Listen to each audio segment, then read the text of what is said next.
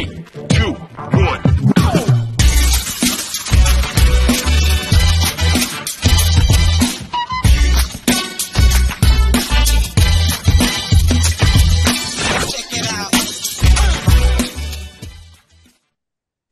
Hello and welcome. My name is Barry Canty, SVP of Marketing at ibex, and happy to have you with us for today's webinar, which is titled How AI is Revolutionizing Contact Center and CX Performance. In today's conversation, we're going to delve into the transformative power of AI in the contact center. Joining me today are three members of the ibex team. First up is our CIO, Jim Ferrato. How's it going, Jim? Very good, Barry. Thanks for having me. It's great to have you here. Next up is our SVP of Channel Partnerships, Michael Thigpen. Hey, Michael. Hey, Barry. Hey, everybody. Looking forward to our combo. And last is the newest member of the ibex team, Eric Guaro, who is our head of AI strategy and implementation. Welcome, Eric. Hey, Barry. How you doing? Pleasure to be here. Awesome. Great to have you. So quickly, for those of you who have not been on an ibex webinar in the past, ibex is a tech-driven BPO, and we deliver CX solutions to the world's top brands across all verticals. We have a network of 31 nearshore, offshore, and onshore centers, and we have a team of over 32,000 CX professionals. And very quickly, a few housekeeping items. We encourage you to engage with our speakers during the broadcast, so please use that Q&A button on your screen to submit questions. We did have some great questions come in during registration, so we'll try to get to as many of those as possible. And just a reminder that we will be sharing a recording of this broadcast with those of you who registered, those of you who attended, so you can circulate amongst your organizations and learn more about ibex's thoughts regarding AI strategy in the contact center.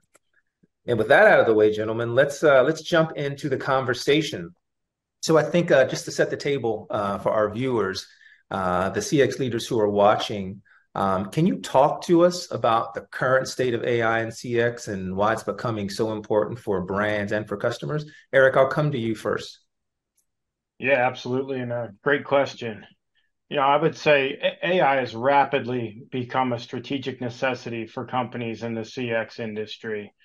It allows businesses to provide better customer experiences, increased operational efficiencies, and gain a massive competitive edge over those who are not utilizing it. Awesome. Thanks, Eric. And Jim, you want to add your perspective?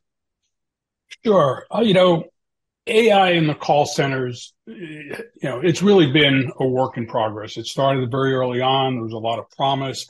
It's being used in a number of areas already within call centers, but with this latest iteration of generative AI, and large language models that are able to handle context and much more of a conversational engagement. What we're finding is our clients are really starting to leverage the power of AI in terms of creating a very personalized experience for their customers 24/7. In addition, you're able to drive incredible insights out of those engagements. So as you iterate your customer experience, it becomes a data-driven exercise that allows you to very, very quickly tailor that customer experience as you release new products or you find issues in your, say, your supply chain. So very, very interactive 24/7 solution for engaging customers. Thanks, Jim. And Michael, from your perspective, as you collaborate with the technology partners in the CX industry, what are some of your thoughts on AI?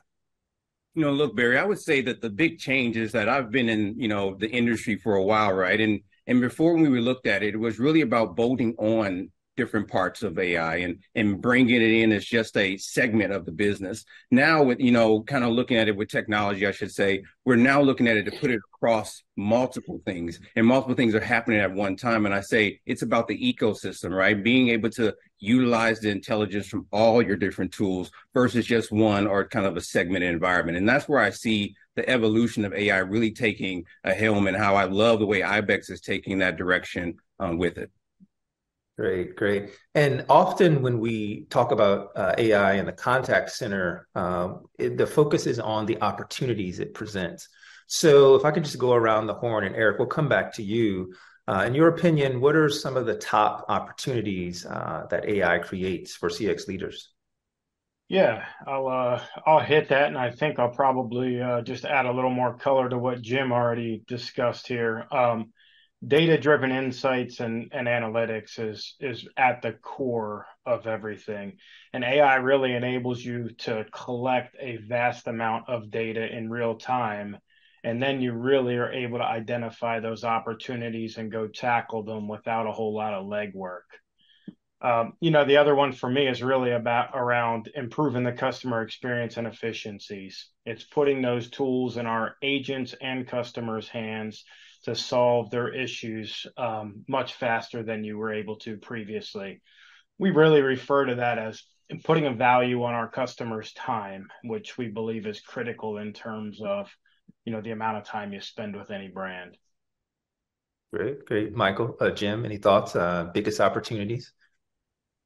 Sure. So, people tend to focus, with the AI buzz and contact centers around, reducing the need for agents.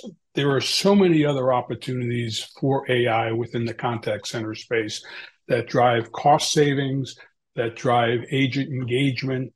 As you think about the agent lifecycle, you can implement AI all the way across that lifecycle, from the hiring side of things to coaching, training, and the process to bring that agent up to speed very, very quickly. With AI, agents going to tend to get much more complex interactions. So what AI does is gives you the ability to add tools like Agent Assist, where you get next best action, AI-driven coaching, so that agents who are now handling much more complex situations can really add value to the equation and feel much, much more comfortable in delivering a great solution. Yeah, that's great. And something I think maybe we should focus a little bit more on here is the positive impact on the employee experience that AI will bring. Can you guys talk a little bit about the benefits there? Sure. It really starts in the hiring process. We're leveraging AI to really create a very, very accurate job simulation. So we know the people that we're hiring are, there's no surprises when they join the company, right? We are using AI to match candidates with specific client job profiles. So it starts off there. And then as you go into training, using AI-based training simulators that have gamification, you're really creating that muscle memory so that agents are feeling, secure in their skills. And then when they get out on the floor, you are leveraging AI technology to make sure they've got the right information in hand, whether it's an AI searchable knowledge base or an escalation tool. And then the coaching becomes very, very specific and tailored to each individual employee. So they're feeling a little bit more valued. They feel like they have, an opportunity to contribute and learn within that organization. So consequently, we're seeing, attrition rates get much better. The more we add tools that drive that employee engagement. I would probably just add, Jim, I wanted to quickly say something you also that made me just kind of not so much a scientific topic, but I would just say the other part of what that's giving is that information we're getting up front that AI collected. What I love about ibex too is the level up internally, right? We can use that information to see where that agent's skill set may fit to be a manager, to go into other campaigns, to grow, to move forward. And, before that information is lost when you had it on paper back in the day, right? It was kind of lost to the abyss and you had to learn it through their performance management. But being able to look at that skill set up front, have that information and be able to do something with it today with the AI we have, that's incredible milestones. Awesome. Great, guys. So let's move on a little bit here in the conversation. Based on some of the inbound questions we received, many of the folks on this webinar are looking for advice regarding where and how to begin their AI journeys. So starting with you, Eric, could you lay out kind of what, in your opinion, is the ideal path forward for CX leaders to start leveraging AI?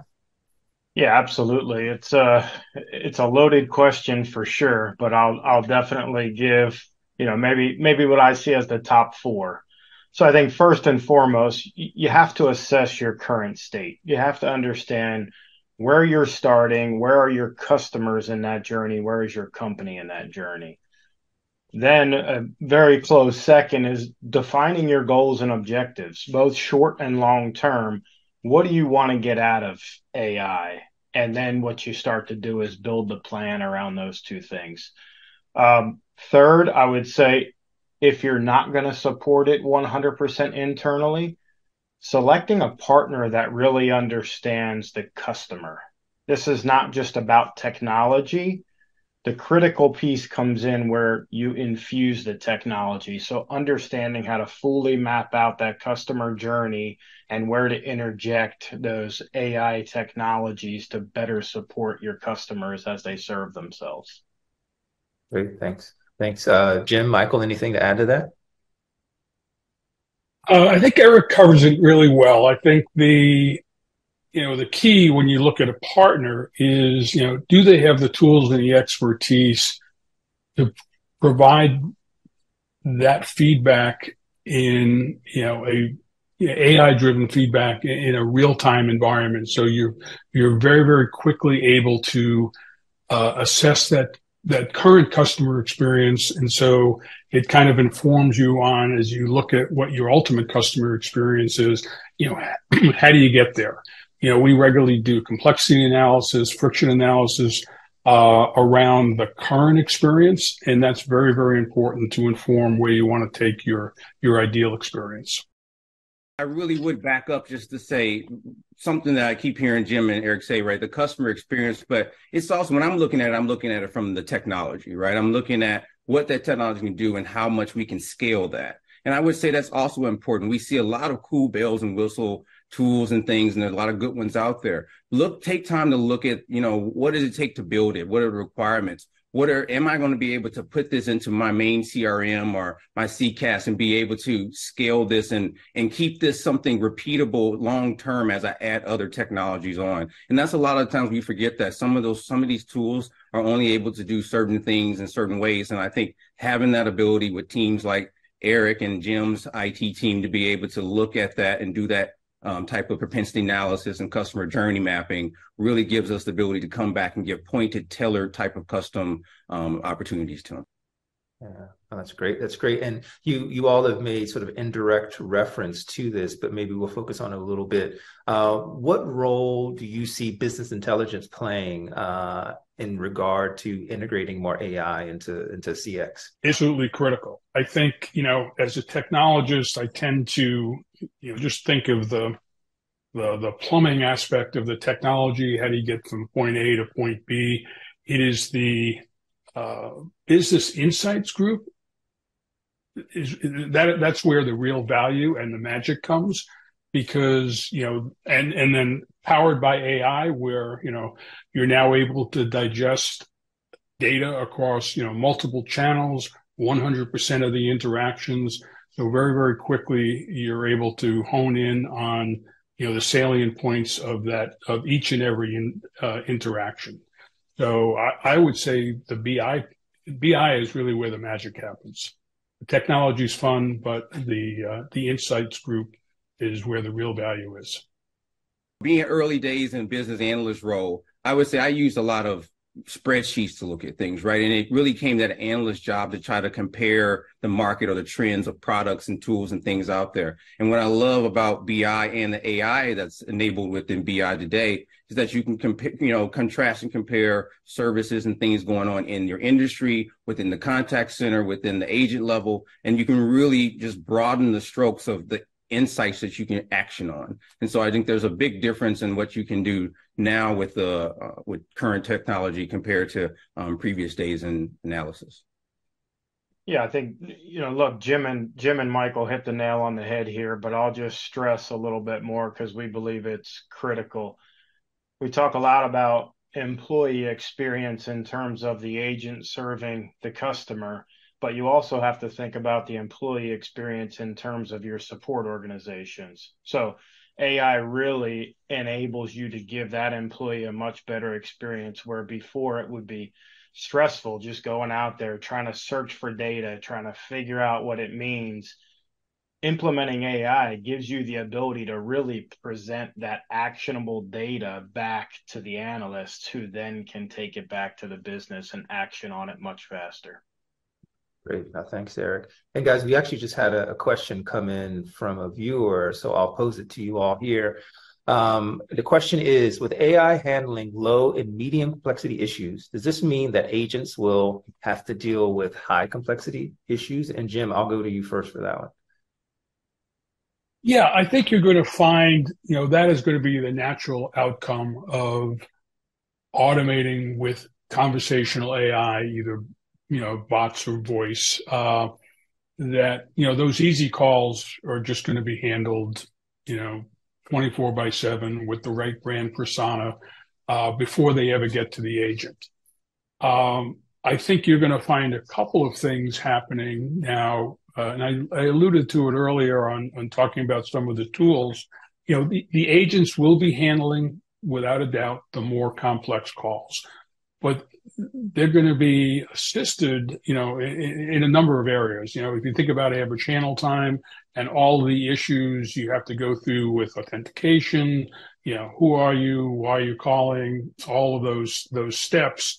Now all of that information is going to flow through that initial interaction with a bot, be it voice or digital, to an agent. So they're going to have a complete summary, including of whether or not whether the customer is annoyed or not, just based on how those AI interactions are analyzed. They're now going to land in the agent's lap, but with a lot more context. So the agent's going to be able to get to the root cause very, very quickly. And I think they're going to be in a much better position now because of AI to handling those complex calls, than they were in the past when it was just a cold call coming in and it was a complex call kind of landing in their lap with no context. Great. Thanks. And another question that came in kind of related to this that I'll pose to you guys. And the question is, how should clients think about striking a balance between agents and AI in the contact center? Any thoughts there regarding, finding that proper balance? I'll take a quick stab at that. One, I would say it's really understanding the maturity of your customers and your company from a digital perspective. Two, don't be scared to test. Look at the results, tweak, and make sure you're getting the desired outcomes before you scale it across all of your interactions. And that's the beauty of rolling out an AI solution. You're really able to kind of increment your way there by handling, you get to define the subject areas that your bot is going to handle. And so as your bots start to master that simple stuff with the rest of it going to an agent, you're able to ramp up and improve, and Eric pointed out, kind of test. You can do A/B testing to see where you're getting the best responses. And so you can kind of move your way into AI very, very gracefully. I think an area that you're going to see a lot more work in is using AI to analyze the AI interaction. So is there empathy there? Is there a connection with the customer? And so you're able to do a lot more tweaking and gradually turn that knob to move more and more to self-service without losing any of the effectiveness. Yeah, I like that. AI for your AI. But I think we will need to get there at some point. Now, so thanks for that. So far we've talked a little bit of high level about AI in the contact center and impacts.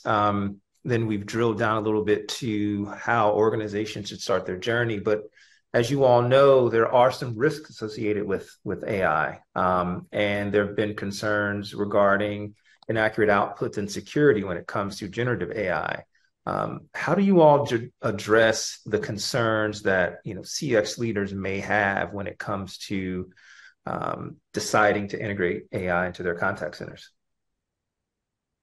If I started from the partnership front, Jim, right? If just from assessing our partners, one of the key things we do is we have a rigorous check, right? We go a repeatable, rigorous check to make sure that our partners' alignment to our standards and our standards of our clients are out there. So I just say that that's the first thing we always do. We go through an assessment that goes through a security assessment and making sure that our partners align to the global standards. And like I said, the ibex standards. And I'll turn it over to Jim. I know, Jim, you were going to expand on some of the other aspects we look in security. Yeah, from a technical architecture perspective, it really comes down to how strictly do you control the knowledge that's going into that database that you're linking the embeddings to, so that you're very much strictly controlling what the bot can respond, and you set the boundaries so that the bot's just going to say, well, that's out of my scope. The second piece is ensuring you're built using LLMs that handle context very well. So you can build accuracy as you go along based on how the questions are phrased as they go from the general to the specific. And then lastly, it's all about testing. This is where kind of classic IT methodology comes in. You just have to test it. Eric alluded to it earlier. It's really around, exercising the model in a controlled environment and then gradually expanding its use. Yeah, and I'll just say to piggyback off of what Jim and Michael said, we think about KPIs and associate that directly to the agents or the managers or a particular center.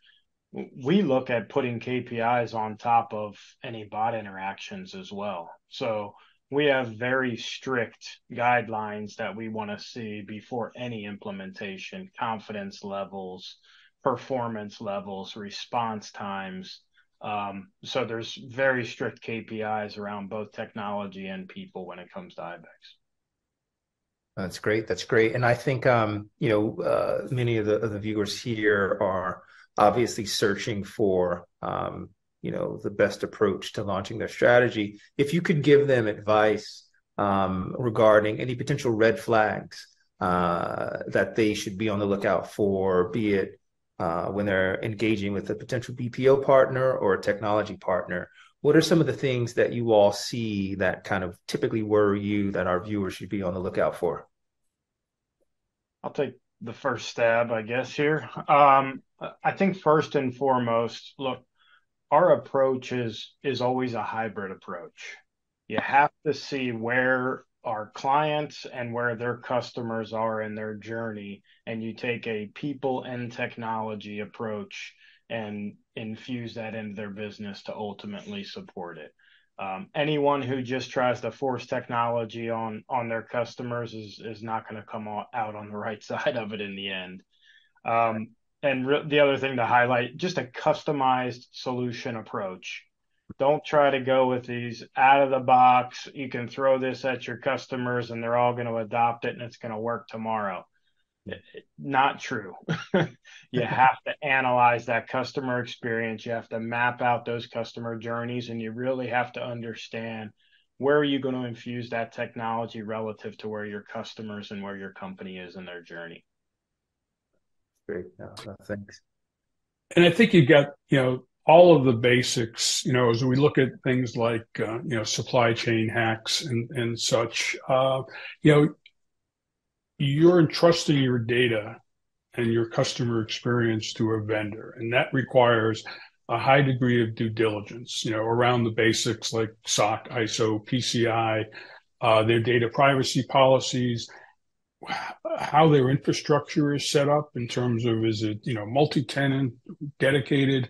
I mean, these are all items that come into play as you start to integrate with vendors. And we're starting to see a much more proactive approach on the side of potential partners around the technology, because they understand those privacy requirements as well as we do. And when we bring somebody on board, we work very tightly, security team to security team, to make sure there's no opportunities for leaks.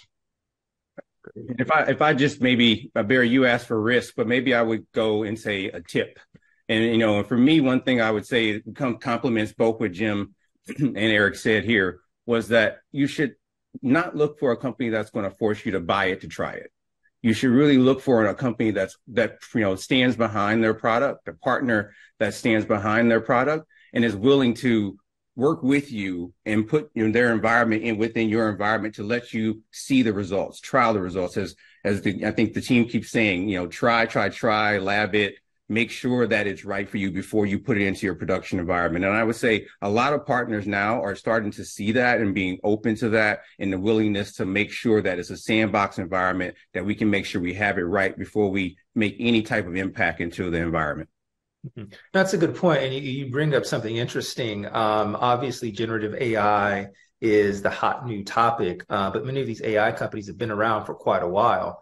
Michael, what are you seeing? What's changing at those organizations that were maybe in play before, not getting as much attention prior to the launch of ChatGPT? How have those organizations adapted?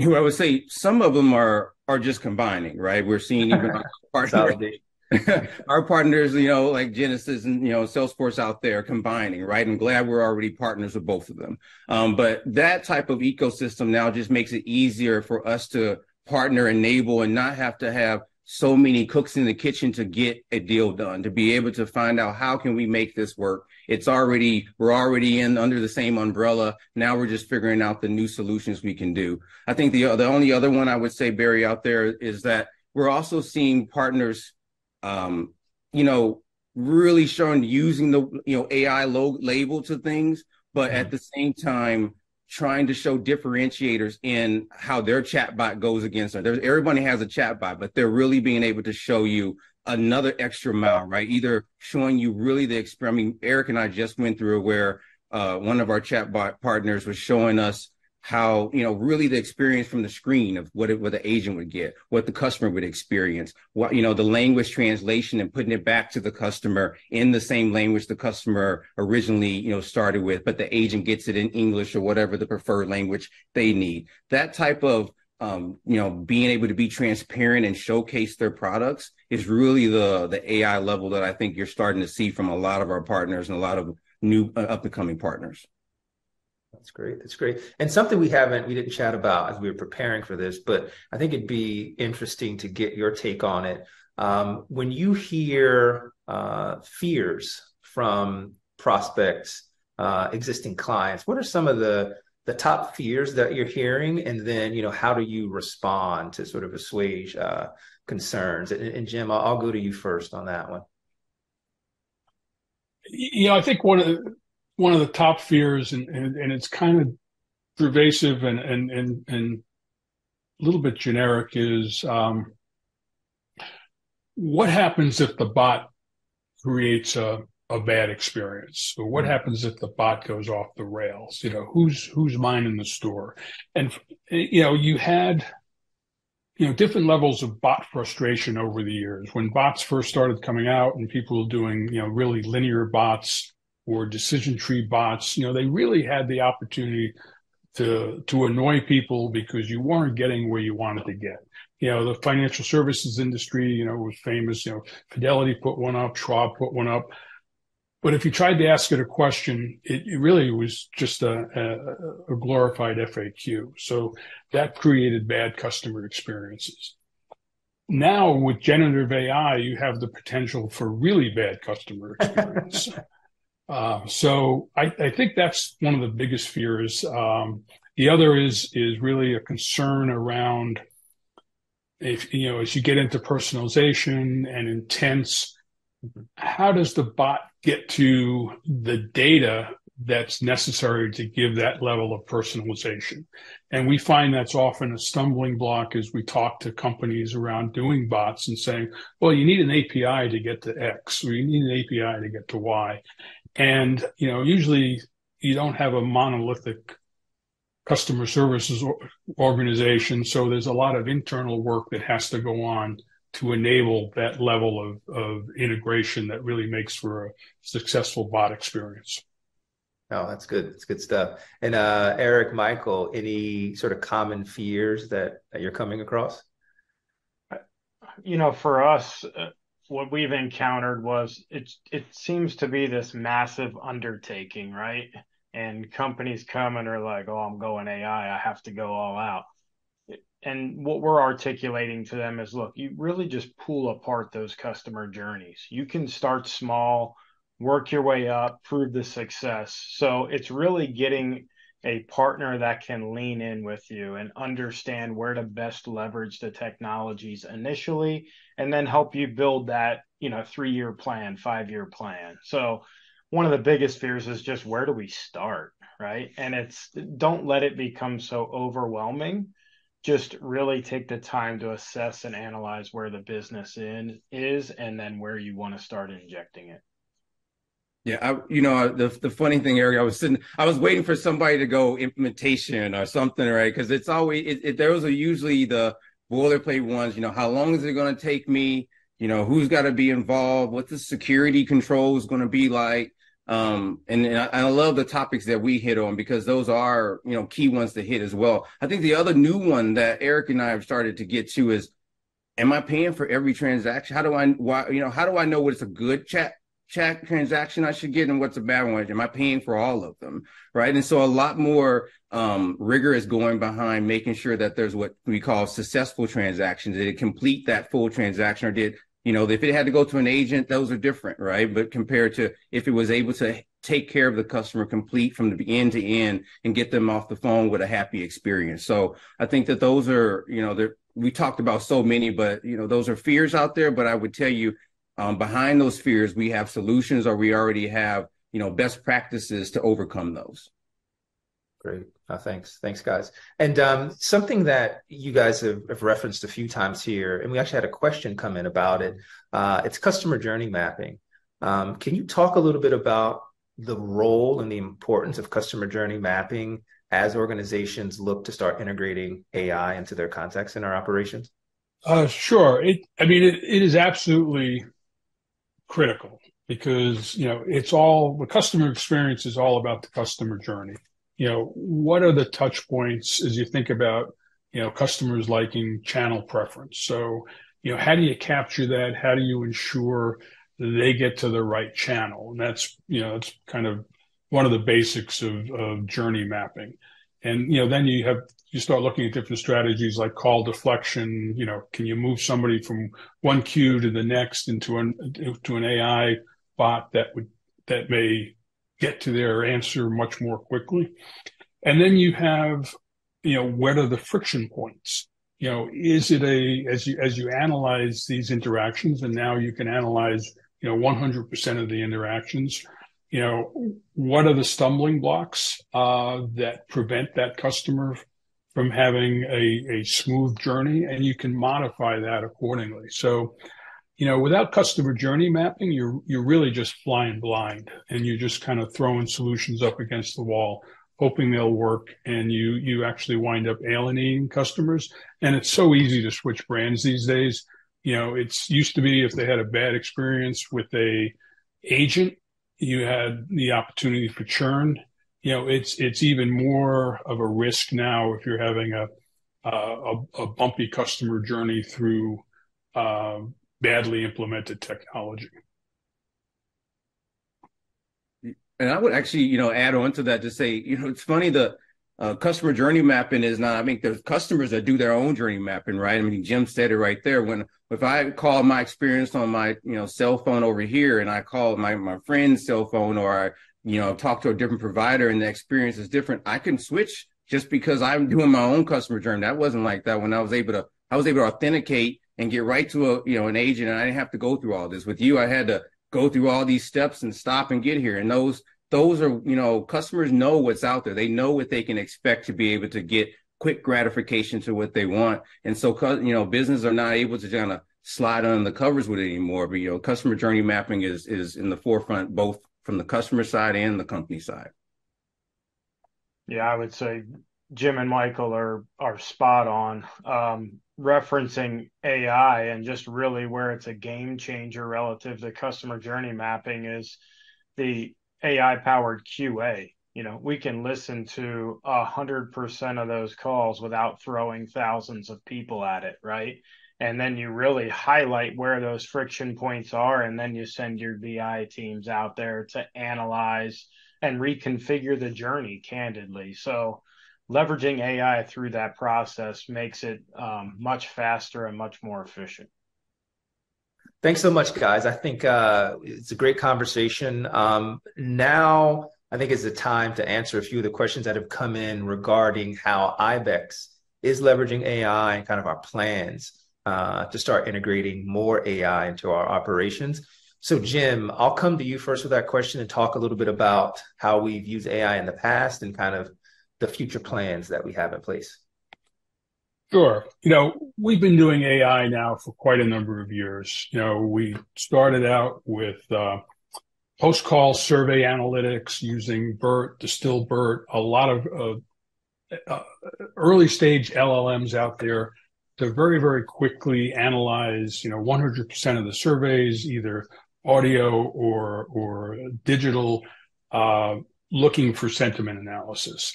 The next iteration of that was real-time sentiment analysis around voice calls. And so, because we're doing it on ibex platforms, we're able to get a very, very quick response rate, high performance. So we're actually able to do real-time sentiment analysis back to the agent and back to the supervisor. But, in general, the way we look at AI is we look at really three high-level use cases: the agent lifecycle, the tools around what the management teams need to have at their disposal to manage the business effectively, and obviously the customer experience. And we've spent a lot of time on the customer experience. And so kind of roll back a little bit into the call center environment where we're finding AI use cases all the way across the board, from robotic desktop analytics to, and then if you look at the customer agent lifecycle, rather, you go back to how you hire them using AI, how you train them with training simulators using AI to create that iterative process of developing that muscle memory, to AI searchable knowledge bases, and then leveraging AI for real-time agent assist and next best action. So that's the agent lifecycle. Then in the management stack, as Eric pointed out, you have the ability now, as we've enhanced both our tool sets and brought in partners, and partners are a critical part of our technology strategy as we integrate them into our WaveX platform. Partners are able to focus and specialize in one particular AI use case area. And that allows us to very, very quickly create this ecosystem of AI-based solutions. And we leverage those a lot in the management stack, where we're able to use QA tools, analyze 100%, drive those insights. And then it really becomes down to, how do you operationalize that data? And so as we go through the QA process, we're looking at 100% of the interactions. We're able to very, very quickly drive that down to the agent level through our performance management process, create a customized coaching plan, and track whether or not that coaching plan was delivered. And then also using AI as part of that coaching and training plan as you continue to enhance your agent experience and skill set. And what that does is it allows us to get agents to, full competency very, very quickly. It reduces our costs and ultimately results in a much better customer experience. And then, we are also using AI around workforce management and scheduling. That's a critical component for us. Obviously, labor is our largest expense. So leveraging AI to create schedules based on previous call arrival patterns has really been huge for us in terms of scheduling efficiency. Great. Now, thanks, Jim. Super helpful and high level. So, Michael, Jim referenced the partnership piece in terms of, some of the things that we're doing from an AI standpoint. Can you speak about that a little bit? Yeah, I would say, the difference here is that, and Jim kind of just to reinforce how Jim said it, is that we're leveraging AI, partners for specific areas that we need them, right? And so that way we're taking that tactical approach of making sure that they're right for our environment and that they can fit and scale across different repeatable ecosystems, solutions, et cetera. And I said, and that's the same point and then we're also being able to make sure we find partners that are willing to test and trial those things in our ibex lab that allow us to make sure that that what we thought and what we checked up front match the end results and outcomes that we need to make sure our customers are successful. So for me, it's really a ongoing looking across our entire diverse ecosystem, and also making sure that we don't just have one partner in certain areas. So we're also continually doing audits of our ecosystem to make sure that we have the right partners in the right places and that we have options. Yeah, I think it's a great point to make, Michael. And just for the viewers here, our strategy is not build versus buy. Our strategy is build and buy. We have a robust IT team of very competent developers that are out there deploying and building AI solutions all day long. What we're not going to do is try to build everything internally and recreate the wheel, though. So we're picking a few select partners that we know are top of the food chain in terms of their delivery of their services, and we're integrating them to fill those gaps that we may have in terms of what we're building internally. So it really allows us to accelerate that digital transformation that we help our clients through and deliver savings to them much faster. Awesome. So we're at the end of the presentation piece. We have had some questions come in. Many of them are somewhat similar. So I'm going to try to consolidate some of these questions into one question. And a recurring theme is, what should I expect from my BPO partner? Can you all sort of tackle that question? If you could have a kind of a list of the top 5 things that when an organization is evaluating an existing BPO partner or evaluating new BPO partners, what are some of the table stakes items that these organizations should be on the lookout for? And Jim, we can start with you. Yeah, I would say at a base level, a pretty deep level of experience around AI, how it operates within a call center. You really don't want somebody or an organization that has not leveraged it in quite a while or for quite a while, because you really need to be able to rely on a cumulative knowledge base of experience around implementing AI, integrating with AI partners, and then really understanding the output of the data analytics that are driven in an AI environment. So they need a very in-depth point of view around AI as it relates to the contact center, and not rely solely on partners to bring that expertise in. That would be my first recommendation. Yeah, and I'll just tack on to that, and this may sound somewhat general, but we believe it's critical, not only in our traditional BPO business, but on the technology side as well. And it's just that lean in approach. You really want a partner that's going to come in, understand your business, pick it apart with you, and figure out exactly where you should and shouldn't be utilizing it. So that's critical for us. The other piece is continuous improvement. You're not going to get it exactly where you want it on day one, but you need to pick a partner that's going to have all the performance monitoring in place, evaluating, tweaking, and improving it as you go. Awesome. And I think they last in my mind is they need to be able to demonstrate competency in specific use cases that fit within a client's desired customer experience, right? You really don't want to invent this on the fly. You should be able to work with a partner that has done it before. Thank you so much for all of you who have submitted questions. I know our guys were writing responses during the presentation, so hopefully that was useful for you all. And Jim, Michael, Eric, thank you so much for joining forces to be on this webinar. I hope you enjoyed it. I hope our viewers enjoyed it. Again, this was how AI is revolutionizing contact center and CX performance. So thankful to have you here for this webinar. Looking forward to seeing you on the next one. And as a reminder, a recording of this webinar will be sent out to all viewers and all registrants. And thanks again for joining ibex. Have a great day.